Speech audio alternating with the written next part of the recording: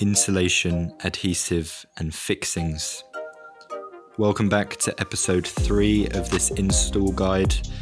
Adding insulation to a property exterior opens up a world of benefits, boosting thermal comfort, reducing energy bills and building fabric protection. All of this with zero impact on internal floor space. Now the substrate has been primed, you will need to start the process of securing the insulation with one of our adhesives. Before we can get to that though, we must first choose an adhesive. EWI Pro produce a range of dual-purpose base coat adhesives that are designed to provide you with the best results for your project. For those of you insulating with EPS board, we recommend using EWI 220 EPS base coat. For installations such as mineral wool or Kingspan K5, we recommend our best-selling EWI 225 premium base coat. Step 2. Mix your adhesive. Both adhesives come as a dry mix in a 25 kilo bag and should be combined with just under 6 litres of clean, cold water per bag. To do this, use a heavy-duty mixer on a slow setting for a couple of minutes. Most importantly, freshly mixed adhesive should be left for 5 to 10 minutes and then remixed before being used. This is where its strength comes from. Once it's been remixed, the bucket life is roughly 1 hour, although like a lot of timings, this is going to depend on the weather conditions. Step 3. Apply your adhesive. When it comes to applying the adhesive to the insulation board, we typically recommend the dot and dab method. Using a trowel, apply the adhesive evenly around the edge of a board in a 3 to 4 centimeter track.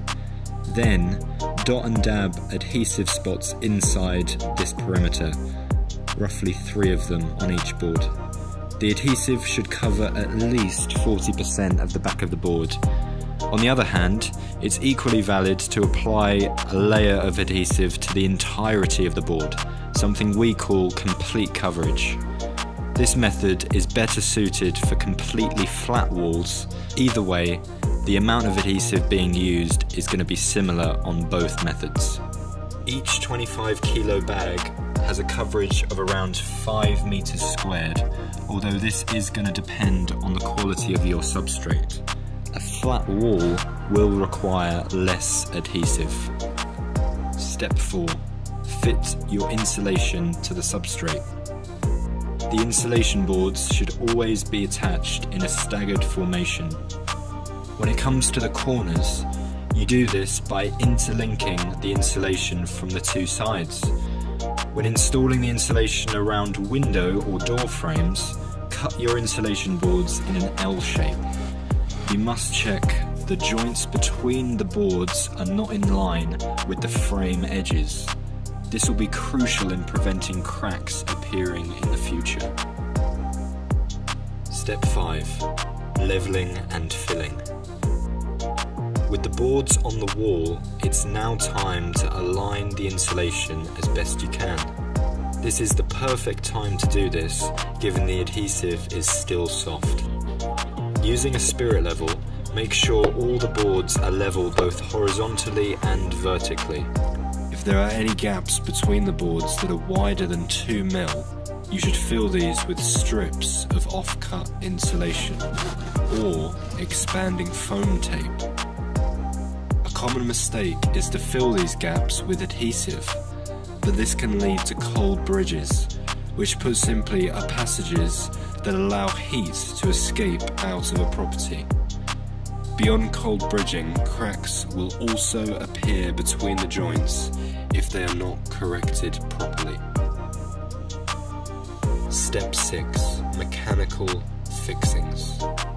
Once the adhesive has been left to dry for a couple of days, it's time to begin drilling the mechanical fixings.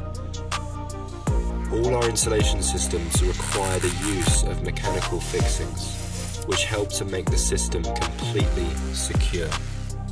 we recommend installing 5 fixings per board or 7 per meter squared.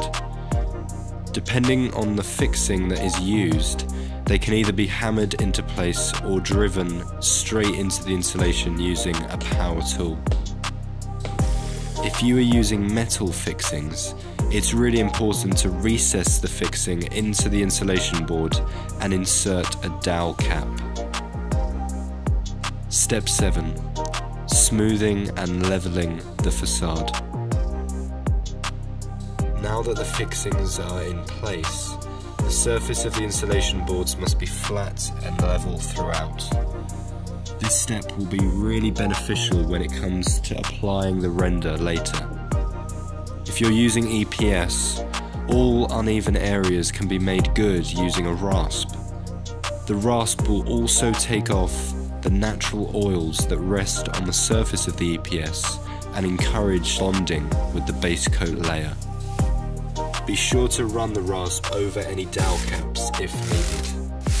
With the facade now level and secure, you are ready to move on to the base coat and mesh stage, which we will cover in an upcoming video. As always, all products mentioned in this tutorial can be bought online or in store at the EWI store, now offering nationwide delivery. Do leave your questions and comments down below and join us again soon.